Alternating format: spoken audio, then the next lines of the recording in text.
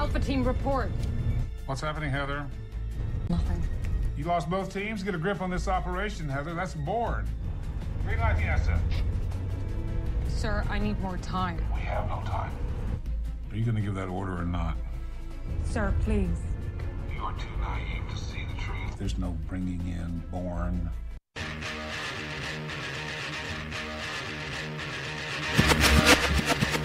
We will defend these police officers. Listen to police officers' commands, listen to what we tell you, and just stop. The nation needs to realize that when we tell you to do something, do it. And if you're wrong, you're wrong. If you're right, then the courts will figure it out. We don't get to kick the laws, we enforce them. But at the end of the day, each and every member is to go home safe. Sometimes the use of force is necessary. You need to comply with the police officer the way the system was meant to be. Comply with the orders of police officers. Resisting arrest is a real and dangerous crime.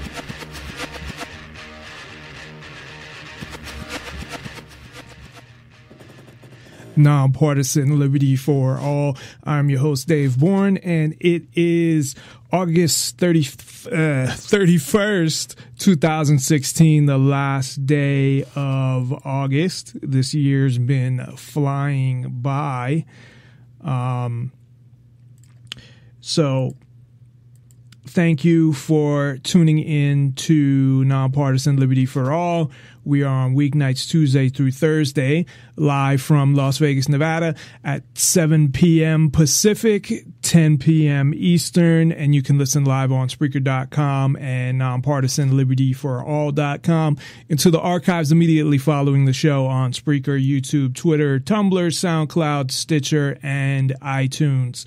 On Nonpartisan Liberty for All, we promote self-ownership and the ideas of true freedom and liberty, meaning being able to do whatever you want as long as you respect the freedom of others and don't directly interfere with their freedom. Exposing government for what it is, a mafia based on extortion that rules without consent by threat of force and violence. And of course, we are always happy to hear from you, and you can reach us via phone at 702-470-7664. That's 702-470-7664. Or via Skype, username Nonpartisan Liberty for All. Just send a user request and your name and what you want to talk about, and we will accept that and get you on the air.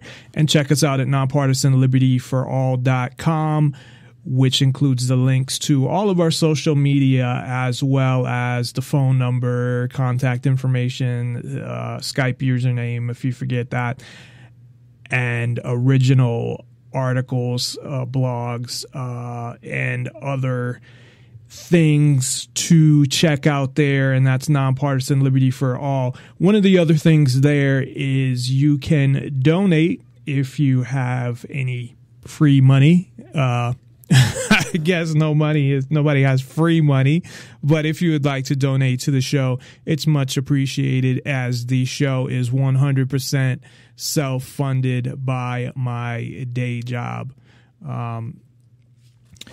So real quick, before we get to our main topic, I wanted to mention tomorrow's show, and I changed it last minute because I found out about this today, as did everybody else that is concerned with this issue. And I think you should be concerned with this issue regardless of whether or not you are a user of this, I wouldn't even call it a drug, this plant. So the DEA announced that they would be banning, or they would be Schedule 1ing, same thing, which is the worst possible. It's scheduled. The DEA has Schedule 1 through 5. 1 meaning that it has no medical use, and the penalties are, of course, the highest when it comes to the criminal penalties. And this is just getting fucking ridiculous.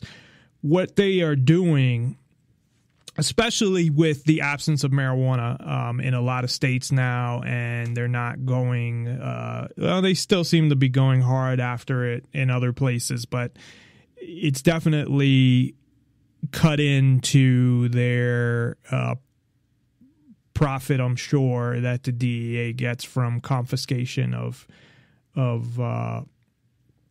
money and different things with the states that have legalized marijuana and all of the medical marijuana places across the country.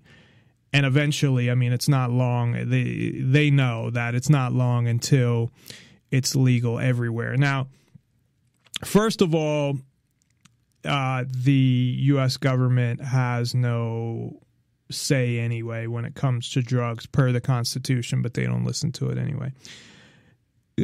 Kratom, I call it kratom because it sounds better, but it's people call it kratom, or different people pronounce it differently. It's 100% plant. It's a plant that comes out of Thailand, but it's other places too. Bali.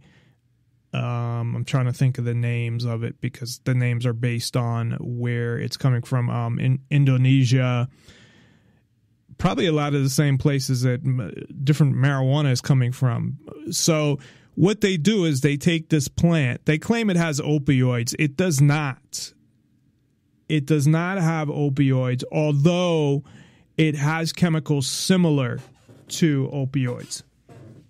It has, what is the name of the chemical? I have it written. I can't even really pronounce it. It's nitrogen and 7-hydroxynitrogen. So, and they call it a opioid in there. I have their document here of the placement. Temporary, they call it temporary, but I doubt it will be temporary. But it's titled temporary placement of the two chemicals I just said into Schedule 1. So right now, this is something that is sold at, I guess that you would call them head shops or tobacco shops, and you can buy it online as well. And really, it's literally, as far as I know, there are no additives. They just take the leaves and they crush them up into a powder. And then most people buy the pill form and then they put it into a pill. You can even make them yourself if you buy the powder. And I did that before because I couldn't find the actual pills at the website I was at. And I think it was cheaper to just buy the powder and, put it into the pills yourself. But that's all they do. It's 100% natural. It's not considered even a drug, so it's not regulated by the FDA. So the DEA can just do whatever the fuck they want. They don't have to pass a law. They don't have to do anything. So all these people, number one, that have businesses, there's a lot of online businesses. And again, all the head shops sell them. I don't know how much money they make off it. It is expensive, but they claim that they got more calls from, basically their argument, I'll talk all about this tomorrow, is they got more calls from the Poison Center between 2010 and 2015. And really that people are using it. This was one of the things too, and this is one of the main reasons. People are using it to get off methadone and things like that because it does have a opiate-like feeling if you take enough of it. So it's a way to help addicts by using a non-addictive and pure plant. And it's a way to help them to get off other shit. And there's a lot of people that, well, I guess enough. I've heard a lot of accounts of people on YouTube and articles that have gotten off painkillers that way and, take kratom. And it's a totally natural unaddictive substance. I don't even think you can OD off it, to be honest, because I have my reasons why I believe that. It's similar, and in my opinion, to be honest, from all the things, I've tried marijuana a number of times. I haven't done it in, really 20 years, actually. It wasn't my thing. But from everything I hear about marijuana, it doesn't give you the same, it's not the same effects, but it's very similar in that it's a totally natural plant and it's pretty much used the same way. I think people can smoke it, but they either take it in pill form mostly or drink it in tea. So and if it becomes, of course, illegal in the United States, they'll make it illegal all over the world. And then what will happen is people will find another drug. I doubt right away it will be readily available on the black market, so people will turn to things like heroin. It's the same with painkillers. It's if people can't get painkillers. I mean, I did a whole show on this. They attribute all the heroin abuse to painkillers. Well, if people could fucking get painkillers, then they wouldn't have a problem. It's ridiculous. The government, essentially, when it comes to drugs, or it's not even a drug, when it comes to any substance, can do whatever the fuck they want. Literally. The DEA just said, hey, we're going to do this. So what are they going to do? They're going to end up busting all these head shops, busting all these websites, and then they got another drug that they can get arrests on, which to me is all kidnapping, all bullshit. And then at some point, you got another drug on the black market. You got more crime that is a factor or a result of making it illegal. It's just leave it the fuck alone. They shouldn't be making anything else illegal. It's like, stop it. They did the same thing, bath salts or synthetic marijuana, whatever you want to call it. And the whole and I'm not saying that shit ain't dangerous, but the whole fucking reason why people started doing that was because they couldn't get the other stuff. Now, kratom is an all-natural thing, and you're going to drive people to things like heroin. And maybe that's what the government wants, but I think the two things are, they don't want people getting off of drugs themselves. They want to document it. They want people to be forced to go to rehab so they can get money, and insurance companies can make money, and they all fucking make money. Any drug being illegal, of course, the government makes money. They bust drug dealers, they bust people. They make money, whether it's from paying fines, from whatever. So the whole thing is fucking ridiculous. And they can Schedule I it, even though it can be used for pain. It's not something that anyone's ever done the research on, and because there's no money in it.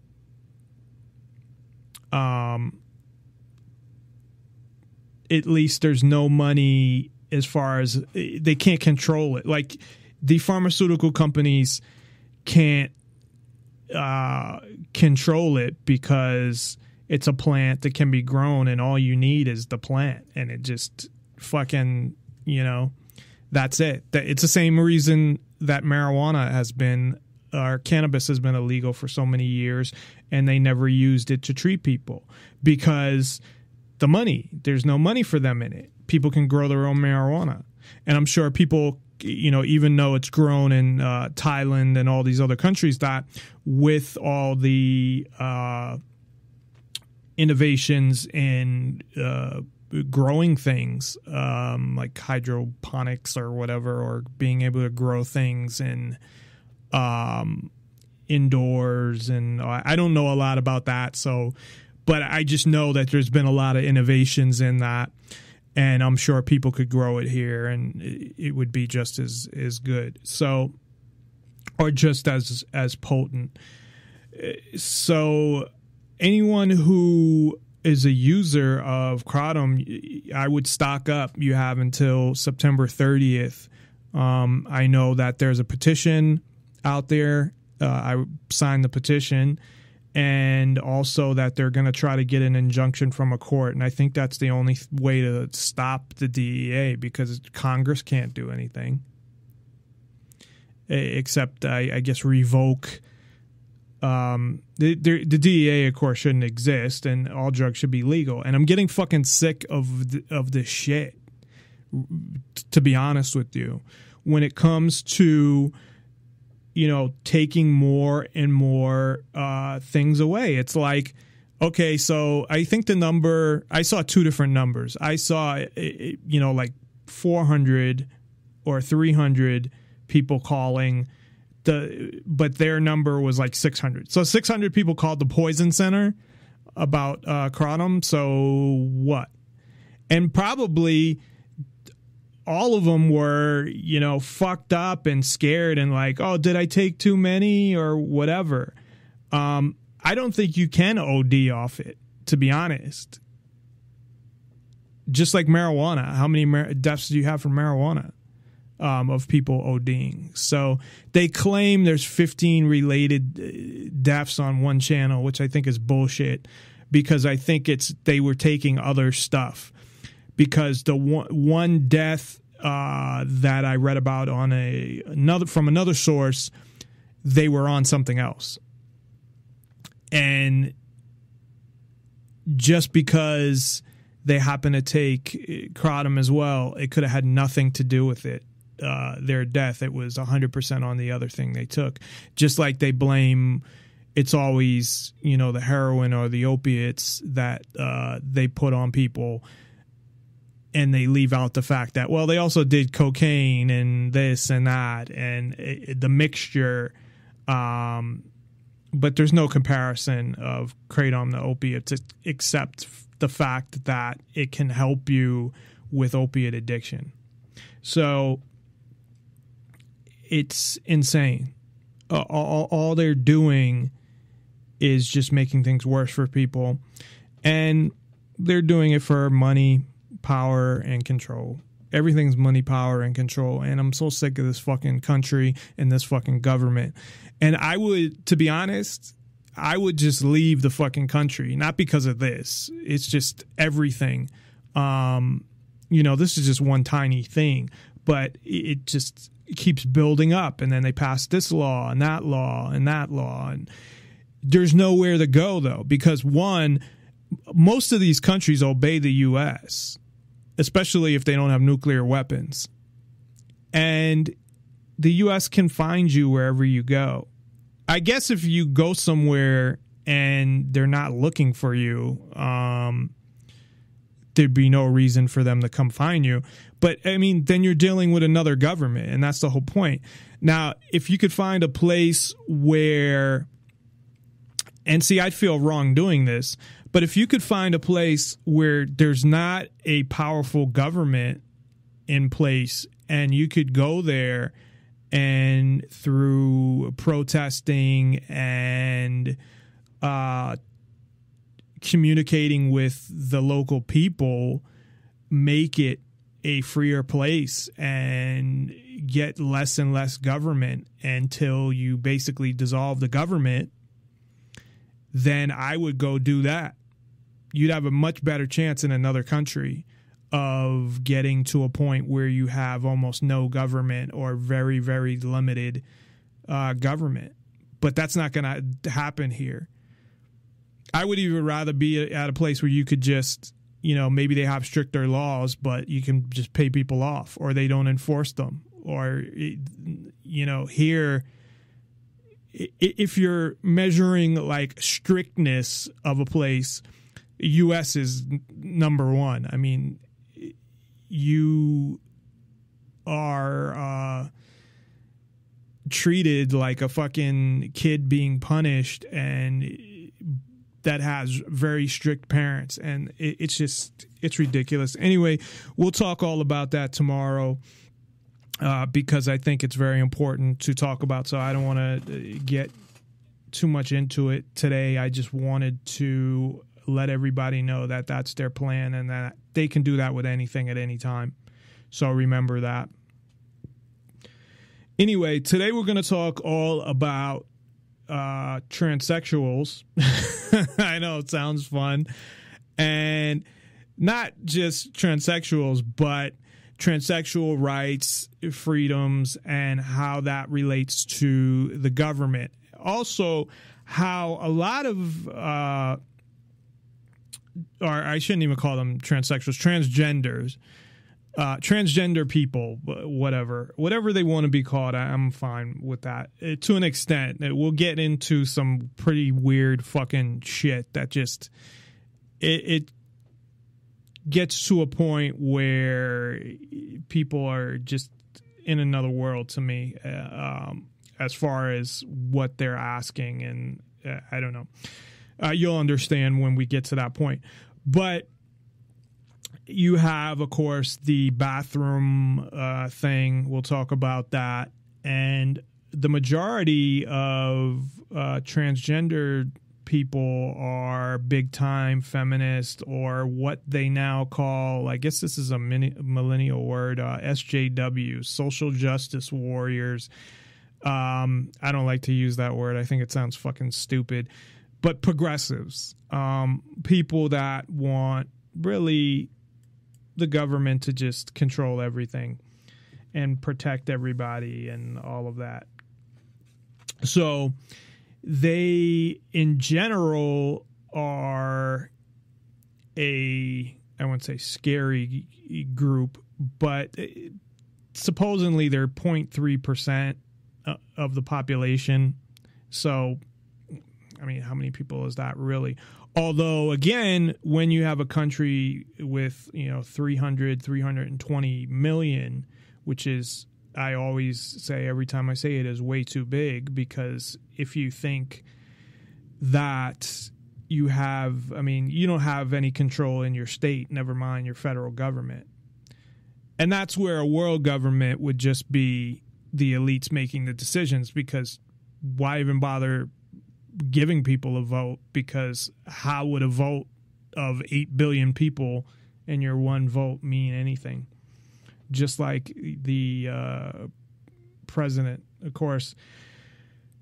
Speaking of drugs, as I was talking about earlier, of course, Mr. Trump's going to save everybody because he's going to build that big wall that's going to stop all drugs, because, that's worked the past 40 years, stopping drugs, because if all you got to do is one thing and block off one country, and there you go, right? Anyway, fucking pompous ass. It's just, I feel like sometimes that I'm like in, not a dream, but it's like a big fucking joke, and that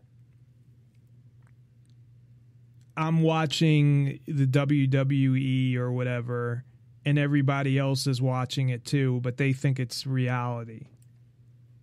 They think that people like Trump and Hillary and the presidential elections and all this shit, like they actually have a say. It's not rigged. It's not controlled, and they have a say in what happens, and it's not an illusion of freedom that they have all this freedom, and it's just, it's fucked up. Anyway, I think today will be a much more relaxed show compared to some of the shows I've done, but you'll see. So I started watching some of these transgender videos because, to be honest, so there are a lot, I'll be honest, there are a lot of transgender women or guys to girls. So they're girls. Well, they're not totally girls now, but they look like girls. And there's a lot of ones that are cute because they totally look like girls, and you wouldn't know that they used to be a man or that they still have different genitals, or that they still have male genitals. So the question comes up, and of course, for me, it's no, although I dated a girl who I'm pretty sure, because we didn't mess around, luckily, and it only lasted like a few weeks, but I'm pretty sure she was a transsexual. Now, I don't know if the proper definition of transsexual is actually after they had the operation. Otherwise, it would be pre-op transsexual, but they just say transsexual for even people who haven't had the operation, who had just had hormones. And a lot of them actually look good, but some of them it's the voice. But there's some that in some of the clips that I'll play, this one girl who is huge on YouTube. I don't know how she just came out of nowhere and she's getting 400,000 views on her videos. Blair White, who is looks like a girl, and she's very attractive, but she has penis and she has male parts. So, of course, the question comes up. She was talking to her friend on a show. They did like a show, and another transsexual, and her friend was like, well, it doesn't matter anyways. A lot of guys even like that stuff. And I'm like, well, to me, I would say that they're gay. I mean, or have some gay tendencies. Now, in this world, I guess, and watching these videos, because I started watching her short videos. They were interesting. And then I saw some of her longer interviews. It's entertaining, to be honest, because they get into, these deep discussions and stuff like that about transsexuals. And it goes into, to me, tells me a lot about millennials, which is kind of scary. And it also, I guess, gives me some insight into what's going on in, from high school to, 5 to 10 years after that age group, the 18 to 25 or something, which I don't really know. I'm not, I'm not connected to that anymore. So anyway, she had said, like, what's the big deal? And, it's just, I believe Blair White had said, well, it's just, there shouldn't be a big deal. It's just different parts. And the other girl said most guys, don't care or want like that anyway. And it is a fucking big deal, okay? That's why I'm like, is it I mean, now, granted, she is very attractive, but I don't care what a girl looks like. I mean, the girl that I dated, that I'm almost positive she was transsexual. I guess I'll go into the story in a minute. But this Blair White girl, I mean, she is very attractive, at least, I don't know what she looks like without makeup on, because, of course, in her videos, she's all done up and everything. I mean, she could look scary without makeup. I don't know. But she's on hormones and been on hormones and everything. And her voice, you can, after I knew that she still had male genitals, it's like I could tell more that her voice, but her voice sounds like a girl's voice. And that's kind of how I came to think the girl I was seeing it was before my fiance. So we've been together 4 years already. So it was actually a couple months before I met her. So it's been a little over 4 years. But if she would have admitted that she was a transsexual, it would have been done right there. Because I'm not attracted to girls with penises. It's funny, there's a line in TED, and I don't like to get talk about graphic sex or anything like that. And not that this is a joke about graphic sex, but I don't really get into that stuff, although on the show, I say fuck all the time, and not all the time, but I mean, it's a show where you could say whatever you want, but it's not a dirty show. It's more in describing what I'm talking about. I'll say, fuck this or whatever. And I want it to be free like that. I would never be on a radio station if they ever asked me, which I doubt would happen, but listening to some of the radio out there, like that Wayne Allen douchebag, who's locally on here, if they got people like that on the radio, who knows? But I would never be on there because I want to be able to say what I want. But it was in TED too. He said, because I guess his for people who haven't seen TED 2, his computer was open and he had all this porn on it because he hadn't dated in like 6 months. And he said, it's not chicks with dicks, it's guys with tits, which was kind of funny. But that is a big deal. And that's great that they met, they claim that they met straight men, and meaning that, which I'm sure is true, that before they had met their boyfriends, that they hadn't, at least they say that they hadn't had any, that they're not gay, they hadn't dated guys, or they hadn't dated girls with male parts. But she's never gone into, like, does he do, and I don't want to get graphic, but, does he do anything with her male parts? Because she has even said that she doesn't know if she wants the full operation. So I guess there's two questions here.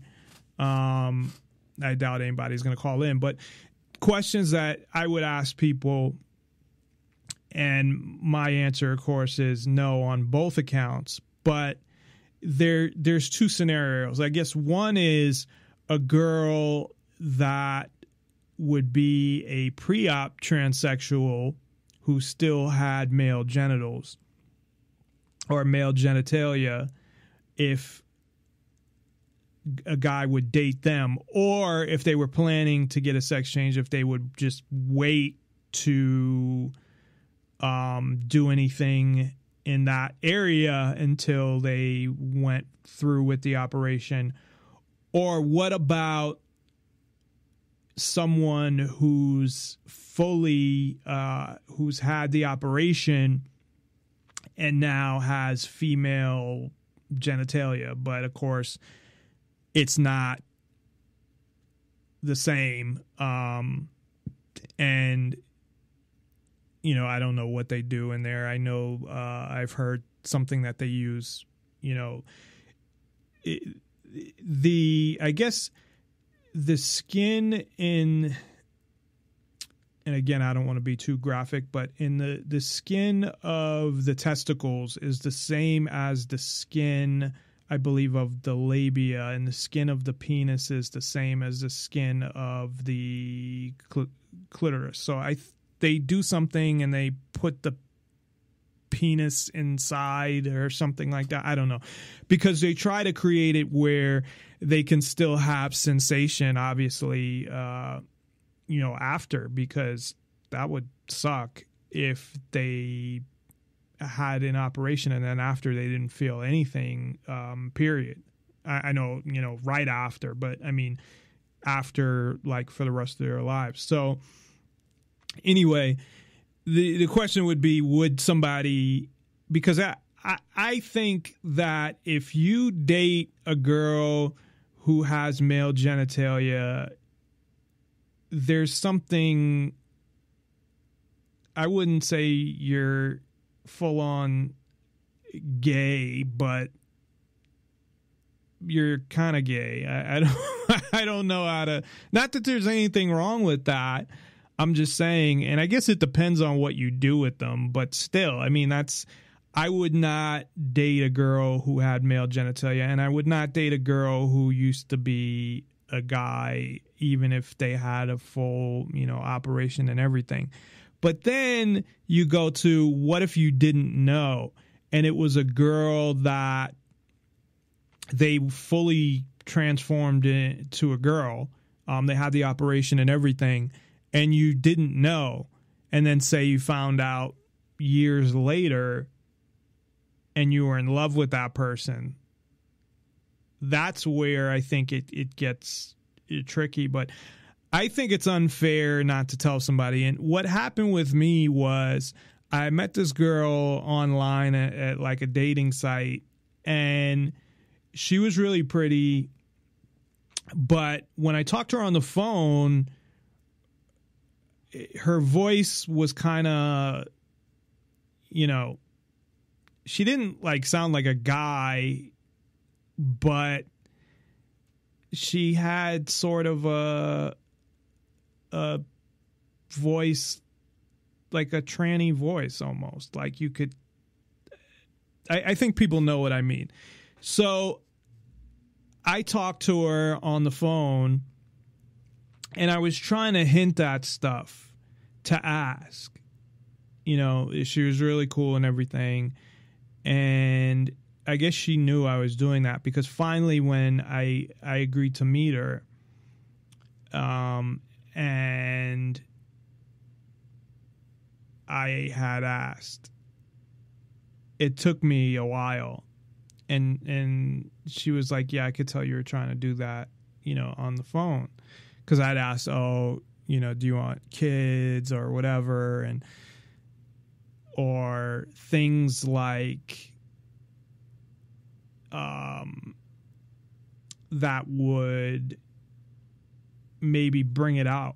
And she had said, I swear I am a girl. I've always been a girl, all this shit.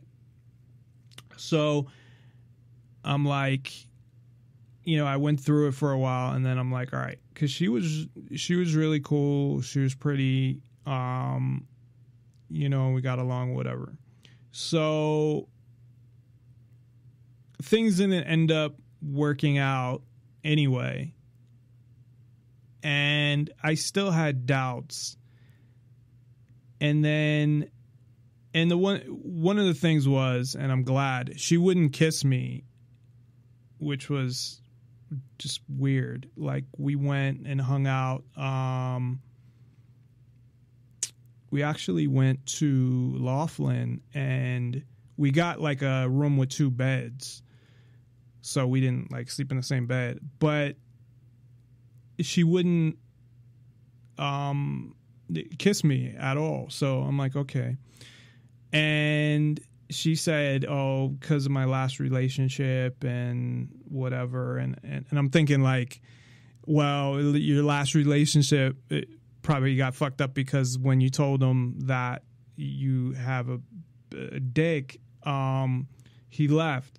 But so it didn't work out. But then after, I was like, I wanted to know. So she had told me, and then she twisted it around on me and said I'm like a stalker or something. But I'm like, how can I figure this out, online? Let me try to look up some information. So she had told me that she had a couple sisters, and her sisters were on Facebook, on her Facebook, and she was using like a different name or something. But she told me that. And she also had told me that her mother died in Hawaii and she had 2 sisters.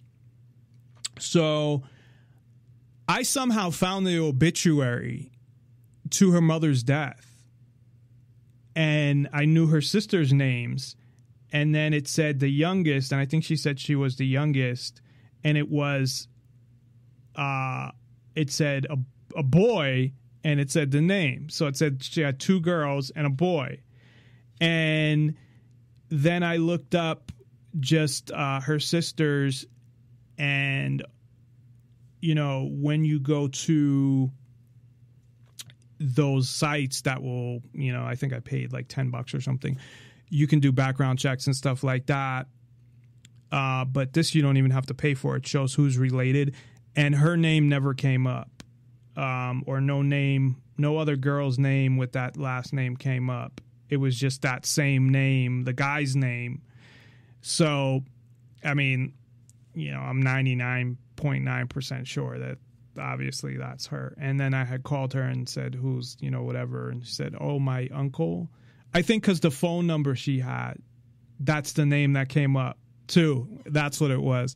That her phone was registered to that name. And I'm like, okay, it's obvious. And then she's like, what, you were stalking me and whatever. And maybe she was scared because I knew where she lived. And I'm like, no, I'm like, just so you know, I'm not going to do anything. And I'm not mad. I just think it's fucked up. I mean, you shouldn't lie to people. And I understand, I guess, why they would lie. But the whole thing is, if I never would have asked, that's one thing. But the fact that I asked and she had, or he had essentially swore that she wasn't a guy was pretty fucked up, you know? Even if she didn't want to tell me then because she was scared, you know, there are some crazy guys out there that maybe would have, you know, hit her or something, or, you know, I wouldn't have done anything. I just would have been, I probably would have stayed friends with her, to be honest. I would have just been like, okay, we can be friends, but, you know, that's as far as it can go, because I'm not gonna, you know, I'm not into shit like that. So, yeah. So that's as far as it goes. But I would have stayed friends if she was honest. Although by the end, I don't think she wanted to be friends with me anyway. And at that point, I didn't want to be friends with her neither because she lied to me. But I got all drunk when we were in Laughlin and was just kind of fucked up, I guess. But the point being that, you know, are you honest about that shit? And should they be honest? I understand people are scared, and, you know, there are more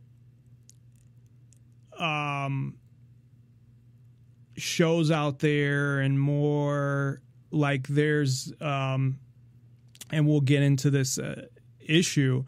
There's, I think she's 15 now, but they did a story on her when she was 10, Jazz Jennings, and she has a like reality show now. And she started taking hormones before puberty. And there's some other stories like that.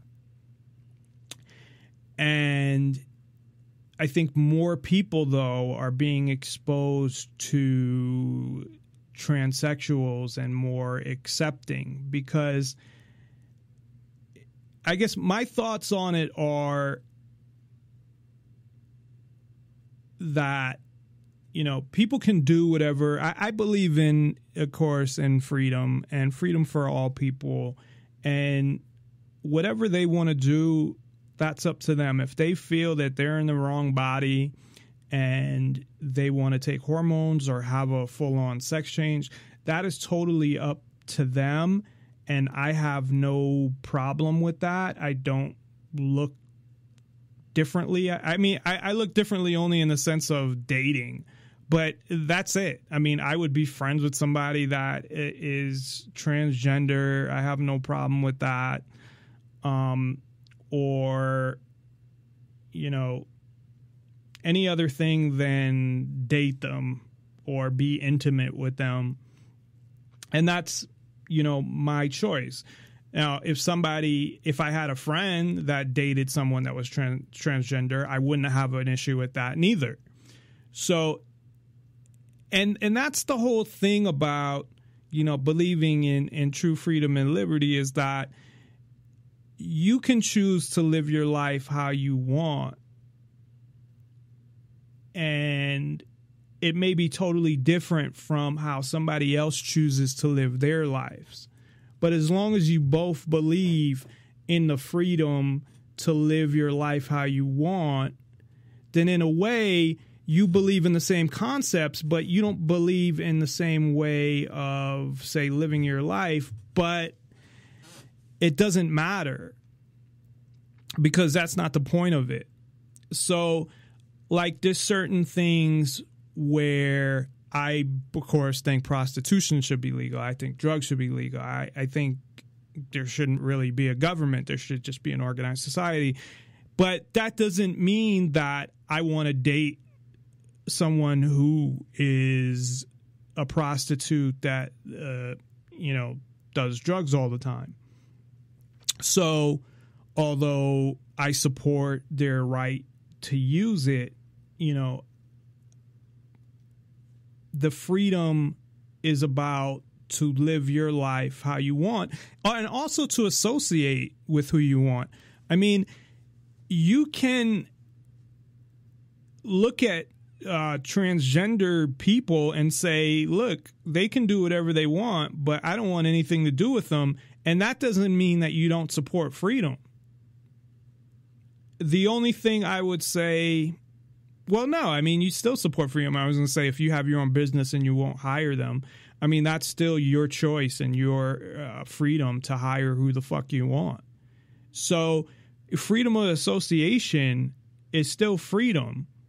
And that doesn't mean that you don't support freedom. You actually support freedom if you support a business owner's right to do what they want. Now, it's totally different the way things are now, because everything is, corporatism and crony capitalism and all of that. When you're talking about, smaller businesses and stuff like that, different businesses will have different practices, and people will know what businesses discriminate against who and things like that. And so you'll be able to actually have an effect on that business if you think that they're discriminating and they shouldn't be. But they have that right to say,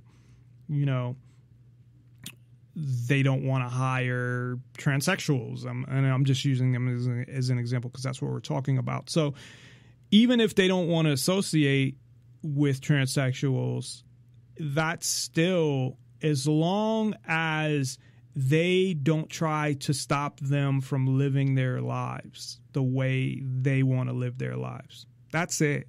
That's what freedom is about. And your freedom, you don't have a right for somebody to give you a job, in my opinion, or to work at a specific place. That's up to the owners of that place. Again, I think right now things are really fucked up because of the government and how they have created an environment where they've gotten rid of so many small businesses through corporatism and crony capitalism. So the government will do things to keep out the competition and allow corporations to dominate a market. So I could see how people look at that and say, like Walmart, like, how are you going to stop Walmart? It's, even if you get a certain amount of people to stop shopping there. Well, in a organized society without a government, you wouldn't have a business as big as Walmart because it wouldn't be possible. You wouldn't be able to borrow money that doesn't exist, first of all, because with fractional reserve banking and all of that, I mean, it allows all these companies to have unlimited access to unlimited amounts of money and just keep getting loans. And that's a whole nother show. And we've talked about some of those things before, but anyway, so I thought that was fucked up that she didn't tell me and whatever, but I'm pretty much open to, as far as being friends with people, as long as they believe in true freedom and liberty and don't try to tell me how to live my life. And of course, you know, they're an honest and trustworthy person. I'll be friends with anybody.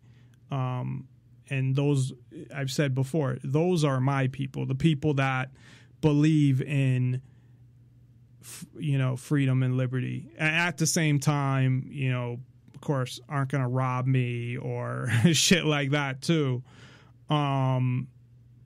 Because that wouldn't be good. So I understand that they have a, you know, dilemma there. It's like, when do you tell somebody? So I was watching one of these videos and it was a transition from a girl to a guy. And he was like, well, when do I tell this girl? And, you know, he came out, he was younger. He was like 17 or something. And he came out and he told her on the second date. I think with girls, it's a lot different, to be honest, because it's more acceptable for girls to be with girls. And I think not just that, it's more socially acceptable that, and this is a generalization, I think a girl would put, a lot of girls may put love before that, but there's plenty of girls that would say no because of that. Like, I don't want to, I want a guy who's a guy. But it seems like when it comes to the millennials, that they're more open to a lot of this stuff. At the same time, I mean, that's good and bad. It's good in the way that to be more accepting of people, I believe. But when you get into laws, that's a whole nother story. But going back to the telling someone, I mean, there have been people murdered. I guess in '99, a soldier was murdered for dating a trans girl. Now that's almost, what, 15? No, it is. It's 16, 17 years ago now. But, and there was a girl that was murdered because she messed around with a couple guys. I think she may have had the operation, and 4 guys killed her, but 2 of the guys she had messed around with, and they went and buried her body. So now those are 2 incidences out of, you know, millions of interactions. But it's, you know, people can get very angry over stuff like that. I think, as I was saying, I think people are more accepting, and definitely millennials, but it also depends on where in the country you're at as well. Religion has a lot to do with it. I watched a show on purpose where it was a religious show, and the whole idea of the show was where they were talking about transsexuals and their thoughts on them, and of course, are they going to hell and whatever. Their answer to everything is just don't act on it. It's like, okay, you can want to be a girl, but just don't actually do it. So live your life miserable and, you know, fuck them. If that's what you want to do, then that's what you want to do, and whatever. Now, the issue I have is, and I learned all these new words and some of this shit is just really weird because they get into that there's more than two genders. And we'll talk about that a little later. And I'm like, okay. And then we're not talking about people that, the hermaphrodites are people that have genetic abnormalities.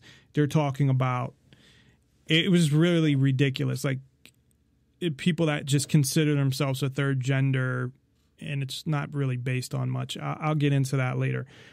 But that doesn't even really, I just think it's stupid. If you want to call yourself whatever, non-gender, or there was a word for it that covers all of it. I'll get to that later. But, and some people were calling themselves genderqueer, non-binary. If you want to call yourself that, again, you have the freedom to call yourself that. I don't give a fuck. It just doesn't make any sense to me, and I'll explain it. But it's a lot of these, a lot of the transgender, I guess they call themselves community, but people, whatever, are hardcore feminists, third wave feminists, and are, which is kind of weird in some of the ways because they're, especially the ones that don't know what gender they want to be, and ones that are girls that want to be guys, but they're still hardcore feminists. That doesn't really make a lot of sense to me. But I mean, you can be a guy, I guess, and be a feminist. Just like you can protest racism, you don't have to be of the race that's you're protesting for. So the thing that, of course, bothers me, or that where it would come into the purpose of the show, is when they get the government involved and stuff. And that's the group, not all transgender people, the ones that are the progressives and the third wave feminists, and that they're the ones that want to get laws and government and all of that involved in this stuff. And of course, the bathroom thing is the first of it. Now, what I'm going to do now is take a break and play some of the clips that I have. And then when we come back, we'll get into the government side of it and the law side of it. And then I'll also talk about this ridiculous third gender thing that, again, I support. If you want whatever the fuck gender you want to call yourself, but it's when does it get to,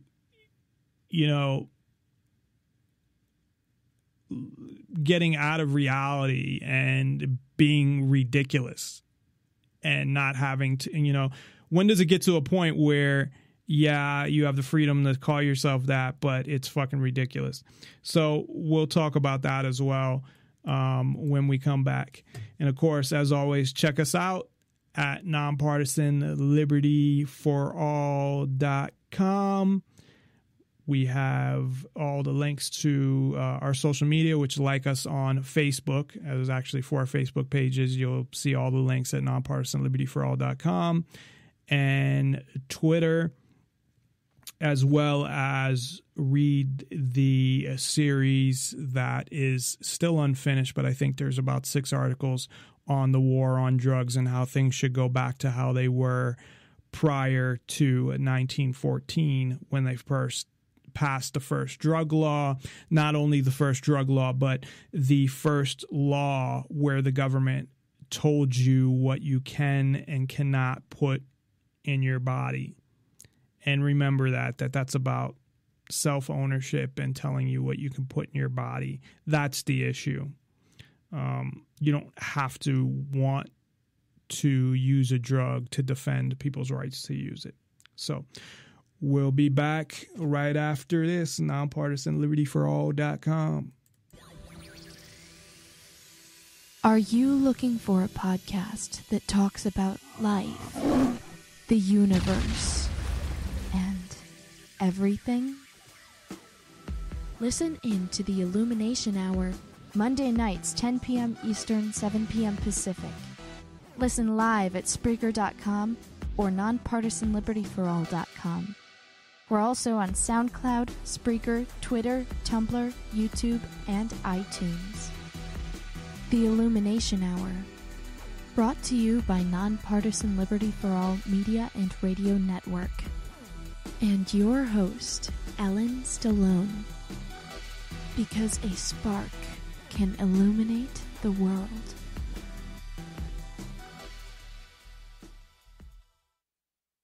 Okay, it's quite a topical issue recently, so we need to fucking talk about pronouns. Pronouns are words which take the space of a noun, so instead of saying the clunky sentence, Holly went to the shop and Holly bought a can of drink, you could say, Holly went to the shop and they bought a can of drink. You would say they because I use they them pronouns. Let's get down to the fucking basics. You use the pronouns that someone wants you to use that correspond with the gender they identify as. I'm personally agender. I use they them pronouns. To use other pronouns for me is just fucking wrong. They them isn't my preferred pronouns, they are my pronouns. If you're not using them, you're just referring to me incorrectly. You wouldn't refer to the cis guy you went to high school with as she, because obviously he doesn't use she, her, hers pronouns. And just as using the wrong pronouns for someone who is cis, meaning cisgender, meaning identifying with the gender they were assigned at birth as, is offensive, it is even more offensive to transgender people. But why would it be more offensive? Because it's a fucking act of aggression and disrespect against someone who probably already endures multiple acts of erasure, disrespect, and violence in their everyday life just because of how they identify and live. Okay? It's not okay. Let's take Caitlyn Jenner, for example, who recently just came out as trans and was on the cover of Vanity Fair, as everyone probably knows because it's a very hot topic right now. To refer to Caitlyn as anything other than she, her, herself is wrong, even if you're referring to her 20, 30 years ago. She is a she identifies as a she has always been a she. She is just only now allowed to actually identify and present that way. Misgendering people through the implied gender of pronouns can be extremely hurtful and cause extreme gender dysphoria in people. And guess what? You don't know if someone you have just met might be trans, might just use different pronouns, or might experience gender dysphoria. You don't know that. So, guess what you do to avoid gendering them? You use neutral pronouns. Wow, who would have thunk it? The most common pronouns which are considered neutral are they, them, their, themselves. Before you jump in with, but them is plural, you use that to refer to more than one person. No, you don't always. It can also be singular. Fucking ask a linguist. You're wrong. You probably already use they, them as a singular pronoun. You just don't realize it. Imagine your friend just got off the phone with a doctor and you don't know who their doctor is. You would say, oh no, what did they say? There we go, you just used it singularly. Things not to do that goddamn S-he, she, he thing. That's just silly and incorrect and offensive. Or use it. Some people might use it pronouns, but normally it's considered extremely dehumanizing and really awful because guess what? People aren't objects. Now you might be going, oh, but if I'm supposed to not gender people, how do I know what gender they are and how to refer to them? Guess what? You ask them. Don't just say, are you a boy or a girl? Because some people are neither, and also that might be none of your fucking business. But you can start out by saying, hi, sorry, what pronouns do you use? If they don't understand what you're saying, good chance to give them a little education in transgender issues. Asking people's pronouns should definitely be common etiquette. And what do you do if you misgender someone? Just quickly apologize and correct yourself, as you would do with one of your cis friends. Okay, I've got to go back to my life of being a terrifying trans person that's going to uproot the government and change marriage. And just real quick, I mean, let's even say they're 1% of the population, and this includes people that just call themselves a third gender. I'm not going to ask people, like, what are your fucking pronouns and shit. Like, that's and I'll talk more about this when we get back, but that's where it's starting to get kind of ridiculous. If somebody is transitioning from a man to a woman and they want, you to refer to them as she and whatever, that's fine, or vice versa, that's fine. But this whole, well, refer to me as whatever, them or something, and that's where it gets, a little ridiculous, but we'll get back to that. Actually, I've got to go do my washing and write some essays because it's exam period. Hope you're all having a lovely day. Hope you'll be nice in the comments. If you don't, I'll probably delete them. Okay, see you later. A federal judge has blocked the state's controversial transgender bathroom law from being enforced at the University of North Carolina. The ruling means the school must allow 2 students and an employee to use restrooms matching their gender identity. CNN's Ariane DeVogue is in Washington for us, though the ruling only blocks part of the state's law, and North Carolina's governor says the law is still fully in effect. So explain all of this. Well, this case shows that there is a new frontier now in LGBT litigation, and that's transgender rights. What this judge did, as you said, is he temporarily blocked North Carolina's controversial bathroom law only for 3 individuals. That's 2 students and an employee at the University of North Carolina. What this judge said is, look, North Carolina could very well be caught between a state law and a federal law. And of course, North Carolina takes public funds. So the judge said, look, I'm going to put a halt to this now until I can have a full trial and hear this case on the merits. In the meantime, I will temporarily block it just for these 3 plaintiffs. So it looks like a limited ruling, but groups like Lambda Legal, the ACLU, they hope it's going to be the first step for this judge, and they hope he'll eventually strike down the entire law. And of course, on the other side, supporters say that the law was necessary for privacy reasons. I have never made a coming out video because the entire time I've been making videos on YouTube, I've been trying to figure out my gender identity and sexuality and finding different ways to express them. Because I went through the questioning process in various YouTube videos, I have used a lot of different labels to describe my gender and sexuality online, which has put me up to a lot of criticism. I am a polygender, gender fluid, etc.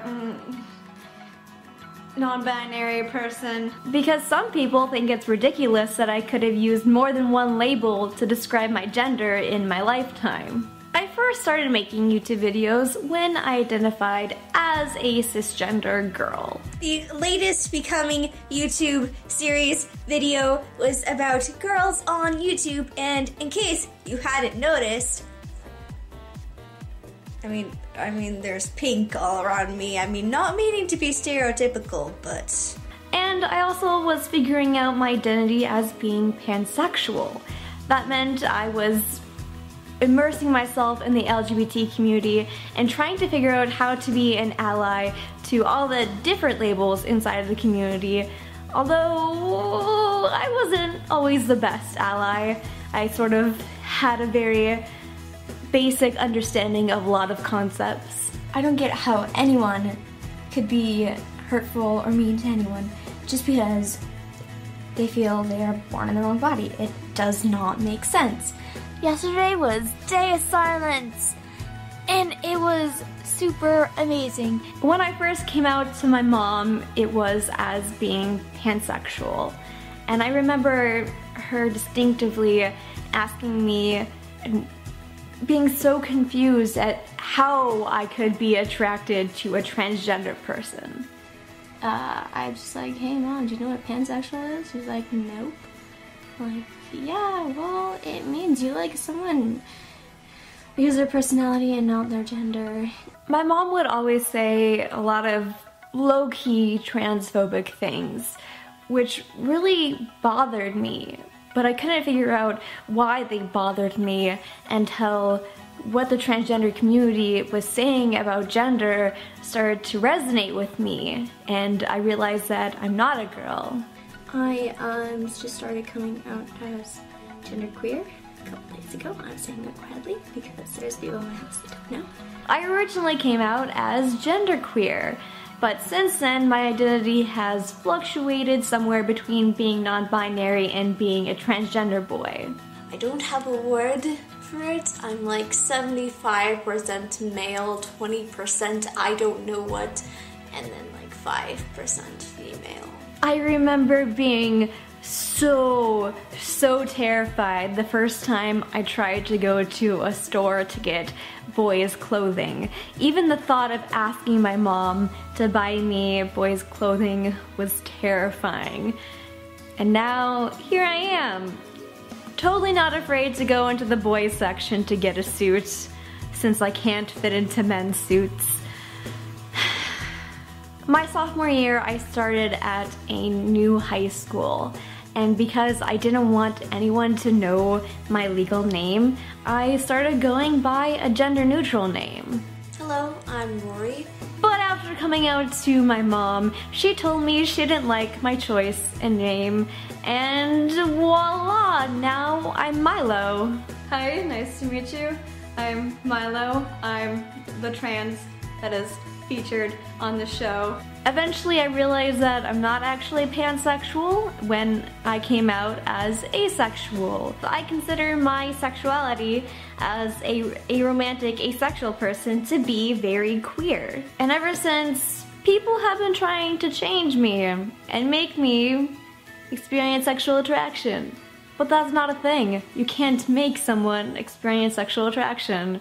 But I've grown to be so comfortable with my sexuality and gender that this year I came out to my entire high school as transgender in our school newspaper. I am proud to be non-binary, transgender, and asexual. This is where, I don't know, it gets weird to me. As far as being asexual, if you're not sexually attracted to somebody, that's, you know, your business. But coming out in your school newspaper, that's a little weird. Just like somebody coming out as gay and coming out as transgender. And this is a person who I saw videos on them, and the transgender girls are one of the transgender girls or that went from a boy to a girl was saying that this girl, who I guess is becoming a boy, isn't even really transgender. They just dress weird and go back and forth between, I don't know. The whole thing is just fucking weird to me. Again, if that's what they want to do, that's what they want to do. But on the other side of that, you know, people have the freedom to react to that. And they don't have the freedom to react in violence or calling somebody names, but they do well, I guess in calling names, technically they do, but that's not, I think, the way to go. And if you don't have the right to threaten people or anything like that, but you do have the right to not associate with people.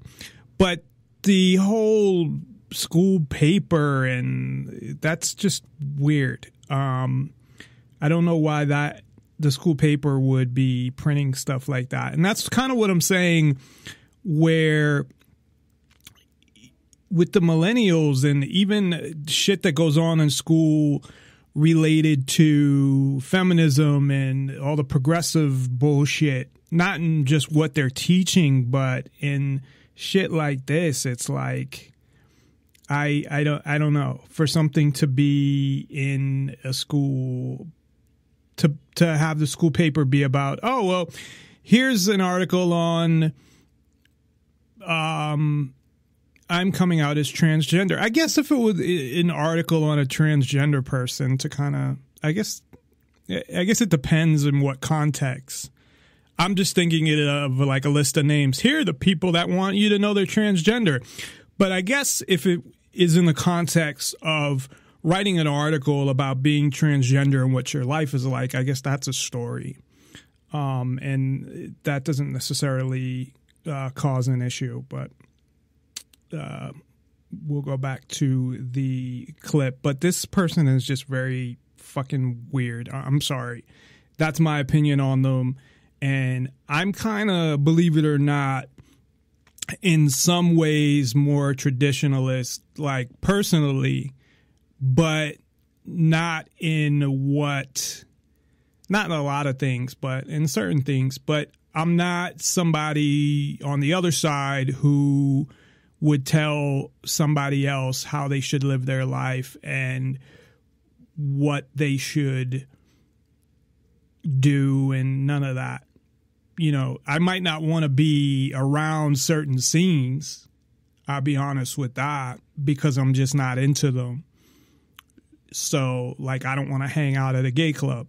Just not, you know, there's no reason for me to be there. There's nothing there for me. So, you know, stuff like that. It's just certain things that I would say aren't my scene, but that doesn't mean that I'm against them and I don't believe they should go on. And that's, I think, the difference there. Well, because it's taken a lot of work and a lot of self-hate for me to get to where I am today, to bring me to a place where I am comfortable with myself, in which I love myself, not regardless of my identity, but including my identity, because my identity is another wonderful aspect of me. I'm also proud to be non-binary because, hey, you know, I look pretty freaking fly in a boy's suit, and I have only been wearing boys' formal wear for a year, and I know how to work it better than some people who have grown up wearing it. People can try to tear us down, but we won't let them. Peace. Cool. Got a new beer? Gonna jump right back into the last video. No, there's not even time for the intro. Previous video, Ashley, where were we? So now that we know that gender identities can exist outside the binary, let's explore that more. Ah, that's right. Okay, so now that we know that gender identities can exist outside the binary, let's explore that more. Caitlin, can you tell me more about terms like gender queer, gender fluid, androgynous, and demi-girl and demi-guy? So I want to start off by saying gender can be confusing. It was for me. It was a huge process. It was years in the making for me to figure out exactly why I wasn't comfortable with the way that I identified. And that's okay. That's just something that comes with the territory. I'm going to talk about the two things that I personally identify as. That is genderqueer, androgynous. So genderqueer is anything that doesn't fall into the traditional gender roles or gender binary. Genderqueer is kind of thought to be synonymous with non-binary, but you can identify as non-binary and not identify as being genderqueer. They're not automatically grouped. Most of this shit makes no fucking sense to me, but whatever. Together, you're not automatically falling under this umbrella term, which is what it is. I could just be androgynous without identifying as genderqueer, but genderqueer is something that I like to identify with. The same way as anybody within lesbian, gay, bisexual spectrum can identify as queer, because it all falls under the queer spectrum, or you cannot identify as queer. Totally up to you. So, yeah. And the discussion of genderqueer brings me to androgyny, which is where I fall comfortably in my identity. So physical androgyny is when you mix like female-male characteristics. You'll often hear it talked about people in androgynous fashion, androgynous clothing. It's kind of a middle line, which is how I like to look at it. Psychological androgyny can mean that you identify somewhere between the male and female range of gender, or that you don't fit into either category. That is totally fine, and that is where I sit in the gender discussion. I feel very comfortable in the middle ground, and I've always been very comfortable with that. Gender fluid refers to someone whose gender varies and isn't fixed. Situational gender fluidity means that if you're working out, you feel very masculine, and your gender changes while you're in that particular situation. It could mean one day you feel 70% male, one day you feel 70% female. It changes on a day-to-day basis. One of the other major ones that I came across when I... Right, but your genitals don't change. So that just, I don't know. You can feel how you want to feel, that you feel more masculine one day or more feminine another day, whatever. I don't think that changes your gender, but they're talking about gender identity, not actual gender. But it's still, it's a little ridiculous. It's not a little ridiculous. It's a lot ridiculous to me. But again, if they want to think that, they can think whatever they want. But it almost gets into a point where it's like not really reality. It's how do you even get to, and I don't know if somebody, I'm sure there's books on this, but where they got these kind of ridiculous ideas in the first place. I understand, being androgynous and people dressing that way. And in the 80s, you had even celebrities or rock stars who were thought of as more androgynous. And they probably, it was on purpose that they dressed that way or had projected that image. But to say, well, today I feel more male, but tomorrow I'm going to feel more female. If you have a vagina, you're still a female both days.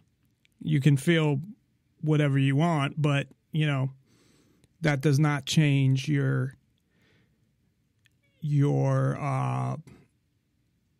biology. I was researching gender identities, trying to figure myself, was demi-girl or demi-guy? Now, I'm going to talk about this all wrapped in one package because the terms are pretty similar. So, when somebody is a demi-girl or guy, it means that they only partially identify with a gender, but don't necessarily identify with another gender. An example could be a female assigned at birth who doesn't fully identify with being female, but doesn't feel a dysphoria attached to it. That is so cool! I didn't know this word before this video, but I love it, I felt it, and I'm happy it's an identity that others connect to as well. I personally have never felt like a man, but I definitely have had moments where I've lacked a really strong connection to a female identity. I'm fluid in this way, sometimes feeling like a woman, sometimes feeling kinda genderless, and sometimes feeling like a combination of those two things. So, demigirl. Cool. I love it. Moving on, Olivia, I hear you know a bit about the terms agender, gender neutral, gender variant, and neutrois. Biological sex is also a spectrum, and the term intersex is used to describe anyone's body that doesn't fit the socially accepted characteristics of male or female anatomy. But remember that sex and gender are different things, so people who are born intersex can have any gender identity. Gender variant is a term used to describe anyone who doesn't conform to the stereotypical gender roles of their society. So even though the term is sometimes used interchangeably with transgender or non-binary, not all gender variant people feel that their gender identity doesn't align with their sex assigned at birth. A good example of this would be a tomboy, who identifies as female but expresses gender in stereotypically masculine ways. So the prefix a in agender implies lack of a gender, and that's how some agender people define the term. And others will define it as more gender neutral. And it's important to note that gender is a super personal thing, so the way that these labels are defined can vary from person to person and identity to identity. So I'm constantly figuring out my gender, which is totally fine, by the way, but right now I feel most comfortable labeling it as agender or gender neutral, which I define as neither male or female. Neutrois is another non-binary gender identity that is commonly defined as gender neutral, genderless, or neither male or female. Many, but not all people who identify as neutrois often feel the need to transition to a neutral gender, so that their body physically reflects their gender identity. Transition meaning anything from pronouns, hairstyles, and clothes to hormones or surgery. And of course, transitioning to a neutral gender is not just for people who identify as neutrois. So I think it's also important to note that besides robots and shapeshifters, much of the mainstream representation of non-binary individuals is of people like me. Androgynous kids with undercuts, basically. And while it's completely fine to identify and express gender like this, it's also important to note that some people's gender identities and expressions don't line up. And expressing gender in stereotypically masculine or feminine ways doesn't make anyone less trans or less non-binary. Wow, to be honest, I am learning a ton, but most of these words I have heard before. What about some really, really unique gender identities, like bigender, trigender, third or other gender, and two-spirit? I wonder if this is something that they're teaching in, like, school now or something, which would be ridiculous as well, because I never heard any of this fucking shit until I watched some of these videos. And it's just, yeah, there are tomboys, there are girls that, you know, are manly, there are manly, you know, lesbians that dress like guys but don't have a, you know, surgery there. So there are people that may do things or dress a way that society would look at as, you know, male or female when they are the opposite. But that doesn't mean anything. To me, that's a girl that's into this, or a girl who likes to dress, you know, like this. You're still a girl or a guy. Now, when you get into the people that actually want to change their gender, that's a whole different issue. But they're talking about what I don't know. What they're talking about is just kind of ridiculous. Chase? Two-spirit individuals is become an umbrella term in the indigenous North American community mostly, and that basically describes anybody who is gender variant. So people who don't identify themselves as male or female, and they're strictly in the indigenous community. So if there's somebody who's in this community and identifies as something completely different than male and female, then they would be identified as two-spirit, or they would identify themselves as two-spirit. When looking at definitions online and looking at people who've talked about their experiences who are in this community and who identify themselves as two-spirit, there's a lot of difference in the community. So there's some people who either dress male and female and assume the roles of both genders. There's some that are just masculine females, masculine males, but identify themselves as two-spirit. There's some feminine men and feminine women, and it's like all over the gender spectrum, and these individuals can identify themselves as two-spirit no matter where they stand, as long as they're gender variant, like as long as they identify themselves as gender variant. Bigender is when an individual goes between feminine and masculine traits and roles, and they move towards them, so they can identify themselves as bigender because they don't strictly identify as one, even if they are female and they can dress feminine in the way society sees femininity. They can still identify as bigender as long as they are, like, they identify themselves as bigender, and that is really usually the process of an individual just moving towards both traits and both identities and just navigating that entire spectrum. Trigender is much like bigender, so it's an individual that moves between feminine and masculine traits and roles, but trigender includes another gender. So it could include a third gender or just an other as a gender.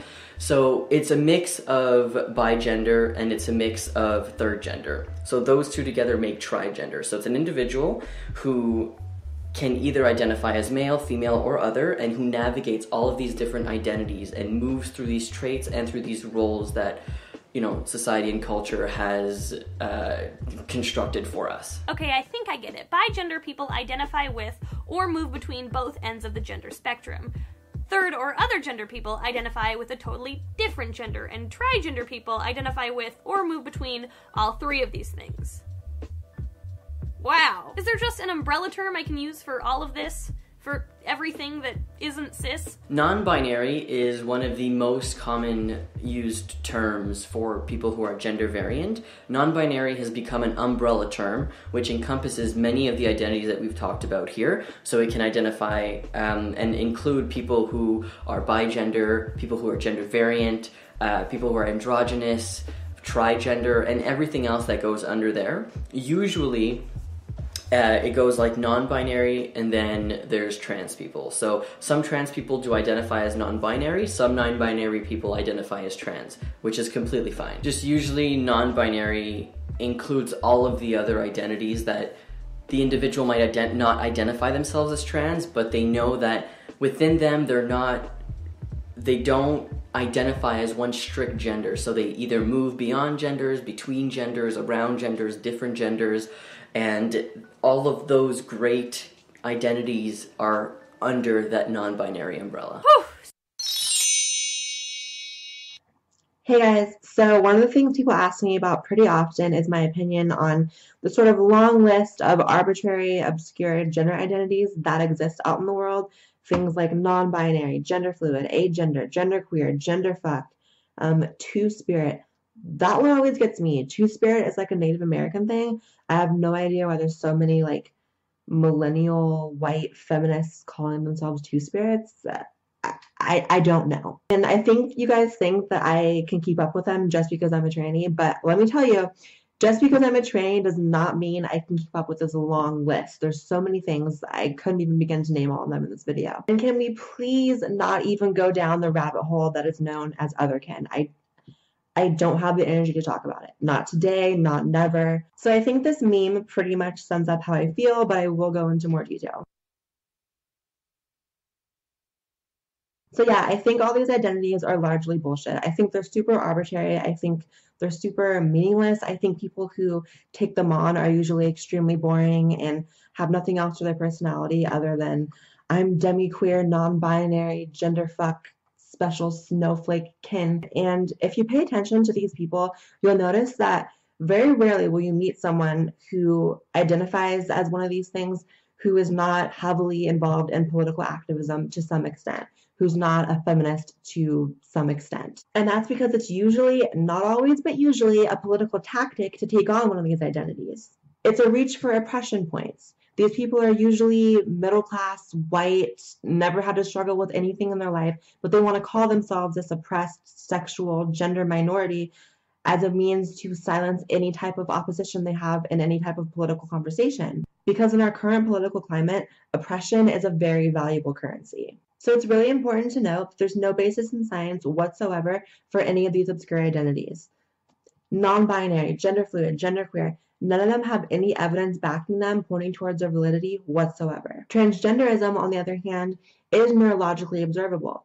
Gender dysphoria is medically diagnosable. And I'm going to put some links down below to some interesting articles about the brain structures within transgender women and how they're similar to biological women. My bra is falling off. So everyone is free to have a self-concept as nuanced as the limits of their imagination can hold. And it's perfectly normal to not feel completely masculine or completely feminine. But there's absolutely no need to label and identify as each varying degree on the long scale between perfectly feminine and perfectly masculine. And trust me, I don't subscribe to the idea that just because someone calls themselves non-binary that they should be treated badly. I think it's really toxic that these days people seem to care more about what you are and what you identify as more than, what's in your head and what you say, what you do. And that's all about what progressivism is. It's identity politics. So yeah, that's just my opinion on all those crazy, crazy labels. I'm really sorry it took me so long to do a video.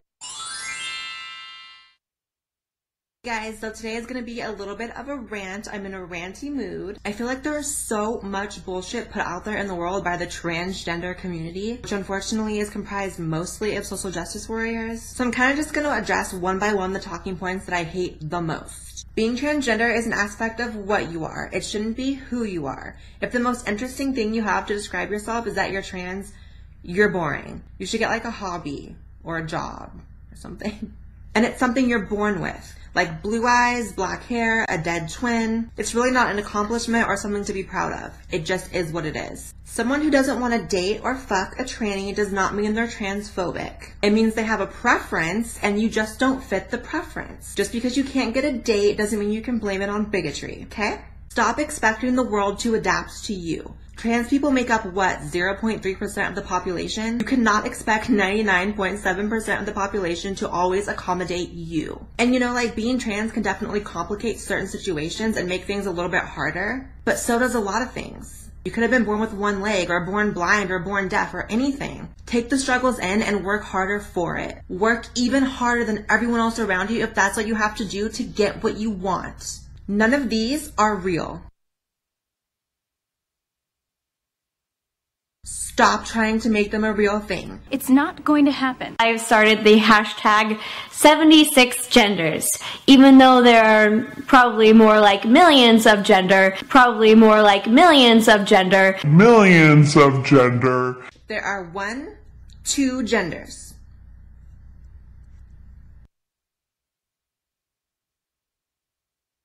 Stop pushing for young children to transition. Hormones are a huge fucking decision, and it's a decision that leaves you sterile. It's no decision for a 10-year-old to make. Stop trivializing it like it's not like Tylenol you can just give a 10-year-old. Under no circumstance should you not tell a sexual partner that you are trans before fucking them, no matter how many trans advocates tell you that you don't have to. It's douchey to have sex with someone under false pretenses that large, no matter who it is. They and them and Z and Zer and invader Zim pronouns are dumb. Stop accusing everyone who disagrees with you of being transphobic. When you whine over trivial shit like being misgendered, it makes people not have sympathy when you have an actual issue to complain about. Your skin should be even thicker because you're transgender, not thinner. Being a victim is a choice. Don't forget that. Stop saying stupid shit like this. And that's all I have for today. I know that as soon as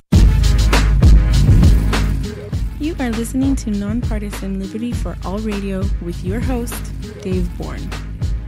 Call in at 702-470-7664 or Skype in, username Nonpartisan Liberty for All.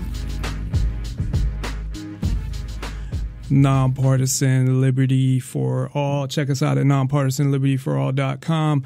So that kind of went through a few different things that I want to talk about. One, of course, this ridiculous, I'm whatever gender today and this gender tomorrow, and the everything that comes under, I guess, this non-binary gender. So I want to talk a little about that, as well as where fucking people are learning this shit. And I don't know if that's just because they happen to be in that community, or like, where does this shit even come from? Because some of this shit would be like a guy who on the weekends dresses up like a girl would be a transvestite. Like there wouldn't be all these fucking pronouns and whatever.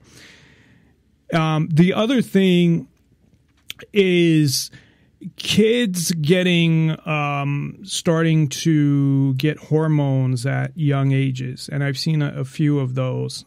And I want to talk a little about that. And then, of course, I want to talk about government and the bathroom laws and more discrimination laws, if those are coming, and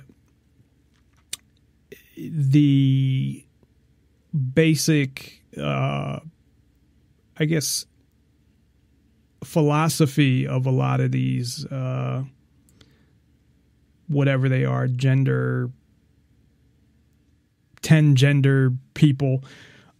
So when it comes to the bathroom laws, a bunch of people boycotted North Carolina over it, which I think is ridiculous. You didn't need them before. I don't think you need more laws interfering with, making sure people can go into certain bathrooms. If, first of all, they're basing it, I think, off of this gender identity bullshit that we've been talking about, that they've been talking about, that, well, today I feel like a guy and tomorrow I feel like a girl, so I'm going to go to the bathroom that way. No. If you're a transsexual who looks like a girl, go to the fucking girl's bathroom. And if you're a transsexual who looks like a guy, go to the guy's bathroom. No one's going to make an issue out of it. Nobody's ever done that. So what is the need for that? And then on top of it, it's like I forget exactly what the law was, but I guess it got overturned. But it was, they had a law against it. So I don't believe they need that neither, because the whole thing is just ridiculous.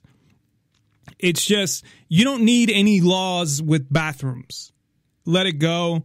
If fucking somebody inappropriately goes in a bathroom, you deal with it at that point, at that place. But as far as, you know, transsexuals using the bathroom of the gender of a different the gender they look like, they've been doing that for years and nobody says anything, and there's no issue there. So it's basically, it seems like this is an issue that has been created, and again, out of a small percent of the population. You would think, and this is what the fucking government media does, they do it with everything. You would think that, damn, like fucking there's tons of transsexuals. There's, you know, 20% of the population are transsexuals or something, but it's not the case. So in schools, I think it's the same thing. If you have a, so I brought up the girl Jazz, and she knew, she considers herself, she has a girl brain and a boy body, and I'm not her. I can't, now she's 15, I think. I can't say, I guess there's been studies looking at brain matter. You know, a lot of scientific shit to me is bullshit, because one year it's this and the next year it's this. I mean, science changes all the time as far as, oh, we did a different study. It's because they can never get studies unbiased and blind enough to actually confirm things the way they should be able to when it comes to stuff like that. In my opinion, I mean, it depends what you're looking at. But when it comes to studies like this that are based on social constructs and things like that, they never get the fucking shit right. They don't, in my opinion, because they already have most of the people that are doing them, they already have their hypothesis. Well, you should have a hypothesis, but they have their conclusions, and they're always biased. Again, when it comes to stuff like that, there are scientific studies that I do put more validity in than others, but you have things, even with things being good for you. Oh, well, there's a new study out that this is good for you. And now I mean, you look at clinical trials of medications, and you would think they're really thorough, but they're not. Jesus. We have this perception, I think, that all of this stuff and that goes on are done by people that are so much smarter and so much more intelligent, and it's really not. Unfortunately, I mean, like everyone who's doing, you know, these scientific studies are Einstein, and no, I mean, that guy was like a once in a lifetime genius, or Edison or somebody like that, you know, who had, maybe they were able to use more of their brain than the average person. I don't know. But I mean, that's not the majority of the people that are doing this. It's probably none of them, actually, that have the type of intelligence that they would have, even though there are some people that are around today, I think, that have that level of intelligence, but, you know, maybe one or two, or, you know, not a lot. Anyway, so I don't know what the fuck they're teaching in schools. I think it's fine to teach about transgender people and being different and things like that. But if they're teaching the fucking, I mean, first of all, public schools shouldn't exist and everybody should take their kids out of government schools anyway. But I mean, if they're teaching the gender fluid and all that bullshit, that's crazy. Anyway, regarding the, transitioning at a young age, that's how she felt, that she had a girl brain and a boy body, and the parents were around all the time, and they felt that, it's important when it comes to puberty, because once you start puberty, there's things that happen that you can't reverse both ways, by taking hormones and by not taking hormones. And they felt that it was, the best decision. And being 10 years old, I don't know. I mean, I think that it's something that you do know. 10 is young, but at the same time, it's not, 2 or 3 neither. And they had witnessed the behavior since she was a baby. So I think it's a case-by-case basis, but it's still their body and self-ownership. I know it's hard to say at what age, because I don't believe parents own their kids, and what age do they really, totally own themselves? I mean, it's hard to say, but it's definitely by teenage years, if not earlier. So I don't have a problem with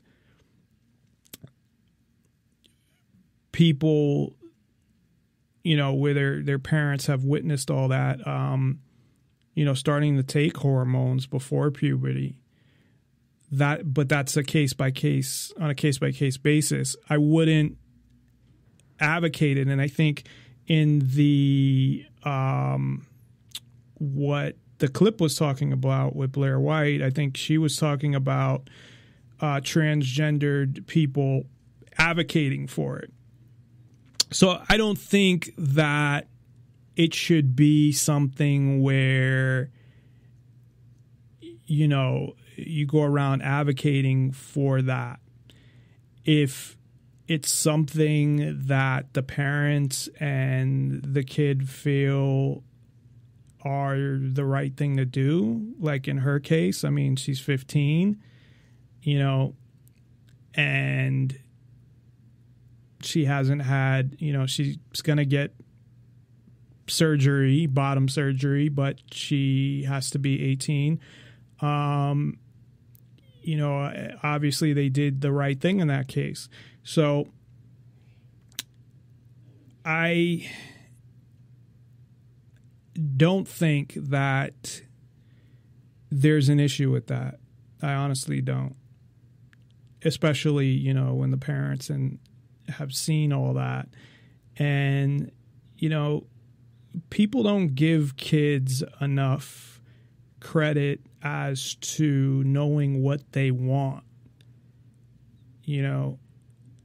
I know, of course, that's a huge thing, but it's like, kids know what they want, and especially at, 10 years old.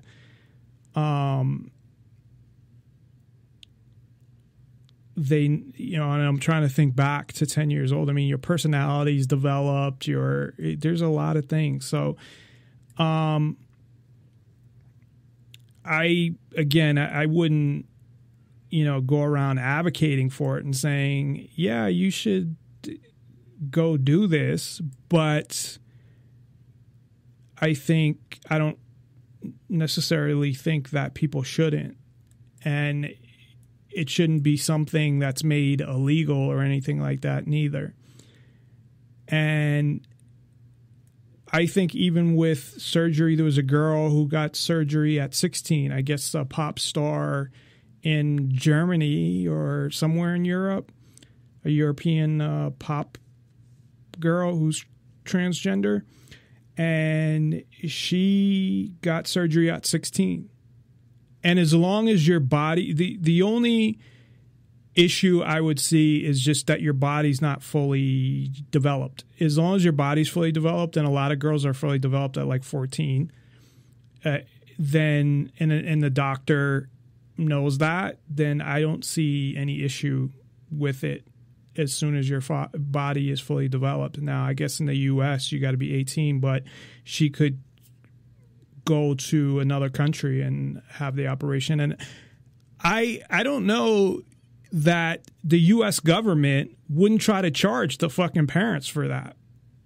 Taking your kid to another country because there's another thing that's been going on is with, and this is pretty fucked up because it's obviously not something the girl wants, to perform the operation to remove the clitoris, the basically female circumcision, that they take a vacation to somewhere in Africa or something and then perform that and then bring the kid back. And they were talking about charges being brought for doing that.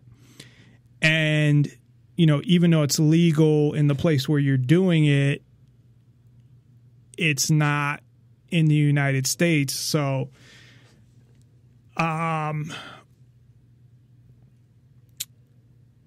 you know, I would say that is basically permanently damaging and assaulting another human being. It's not your right to do that. And I would say the same with circumcision, actually.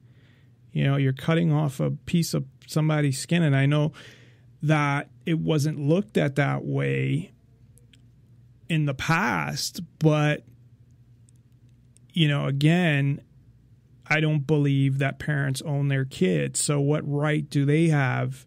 And in you know, circumcision, at least it was for a reason, and they didn't think it had any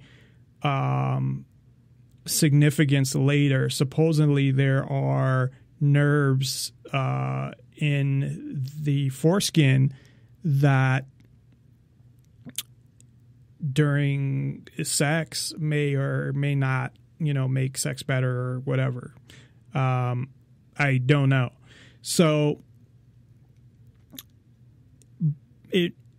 it's not as bad, but it's somewhat similar. But the cutting off of the clitoris, I mean, that's a fucking way to take away sexual pleasure from them later is totally what it is, and it's fucking nuts. So being that they are interfering with the freedom of somebody else, they are assaulting someone essentially, then they, you know, should be charged with something. Again, I don't believe in the system here in the United States. I think it's really fucked up, but there's some charge or something that should happen with that. But with, you know, having an operation of sex change and under their consent, because usually that they do when they're a lot younger, the cutting the clitoris, but her doing that at 16 or something, I mean, I believe that, you know, she has the right to make that decision at that age. So this whole thing about I'm 80% whatever. So this one girl she was on a show and she tried to defend this whole thing and say that she's genderqueer. She's married. Sometimes she dresses up. Sometimes she just looks casual, but you can tell she's a girl. She's always a girl, obviously. She's married to a guy who is she's biologically a girl, he's biologically a guy, but she calls herself genderqueer. What the fuck about her? She said, well, because I like to do this or I like to do that. And again, they're talking about gender identity, but it's like what they did was take and I understand rebelling against society as far as definitions created by society and what a boy is and what a girl is. But really what a boy is and what a girl is just biologically chromosomes and parts and all that. If a girl, boxes or, goes shooting or whatever, that doesn't mean they're all of a sudden a boy that day. So they're a girl that likes to do those things. So I don't see any real, in that case, especially any real reason to call themselves that. And when it comes to, I guess, dressing up like a girl or especially like a girl can get away with wearing boyish clothes and still looking like a girl. A guy, putting on makeup and a dress. But see, I would just call them a transvestite if they like to do that sometimes, unless that's how they're living their life. And that's a little different. That's when you get into the transgender people that actually are living their life as a woman or as a man and are taking hormones, or even if they're not taking hormones and they plan on that they feel like they're in the wrong body. Those are people that are diagnosed with gender dysphoria for all purposes. And I don't believe you have to be diagnosed officially by a doctor, but those are the people that I would consider transgender, and you could say their gender identity is male or female when they weren't biologically male or female because of the fact that society sees them that way. And in the case of, taking hormones, growing boobs or having them removed or doing things like that, you're changing your body at the same time. So that I understand, and that I understand the labels there and referring to someone as she or he. But this third gender and this whack job who said there's 1 million genders or whatnot out there is just fucking nuts. And what's scarier is it's where are they learning this shit and who comes up with this shit? Seriously. And someone said, well, there's scientific evidence to back it up. And that's why I said, well, that doesn't mean anything because that one person or a couple people said, well, we did this experiment or this whatever. And obviously in that experiment, they were looking for a certain outcome, and that's usually the case. So that to me has no validity. It doesn't mean anything. The only thing you have as a third gender would be a genetic mutation. And that would be biological, where you have hermaphrodites or you have people that, they have their chromosomes are fucked up. But that's occurring in nature by, I won't say by accident, but whatever.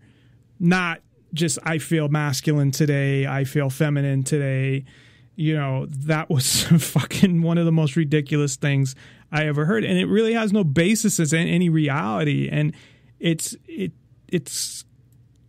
insane.